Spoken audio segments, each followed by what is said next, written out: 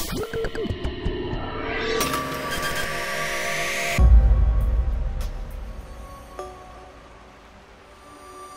our continued multimeter training, we're going to go back and revisit the voltage drop part of using a voltmeter.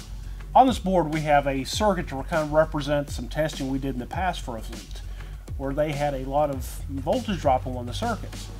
The circuit started at a junction stud out on the firewall. It went through a connector, going through the firewall. It had a fuse, it had a relay that controlled it, and it had the device. Now this one we're just using a light, but we're still got a fuse, we have a relay, and we have a toggle switch that turns that relay off and on. But all in all, it's a fairly simple circuit, but there is lots and lots of connections in this circuit. I want to go through and first make sure I have good voltage. Before you do any type of a check, you have to make sure you have a good supply. It doesn't do any good trying to troubleshoot a system if you don't have a good battery pack to start with.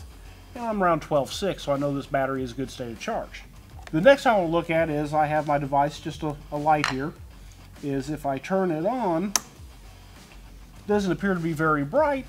I'm going to take my voltmeter, I'm going to connect it to ground and positive and see what my voltage is here at the light. I'm only about 9.4, so I've got a big drop in this circuit here somewhere. Now my goal is to find out where it is. The only way you're ever going to do a proper voltage drop is you have to have a multimeter, a digital voltmeter.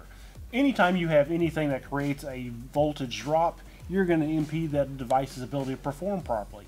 It doesn't matter if it's because of undersized wire, it's corrosion, damage, whatever. A loss of voltage is a loss of voltage.